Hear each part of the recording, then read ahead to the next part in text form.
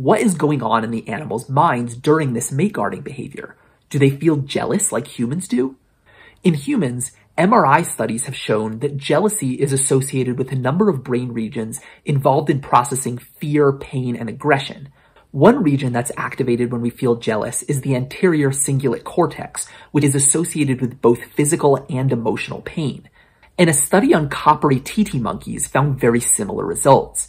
Researchers put male Titi monkeys in a cage by themselves where they could see another cage that held either their own mate together with a male stranger or a female stranger together with a male stranger. Then the researchers imaged the male monkeys' brains with MRI and PET scans.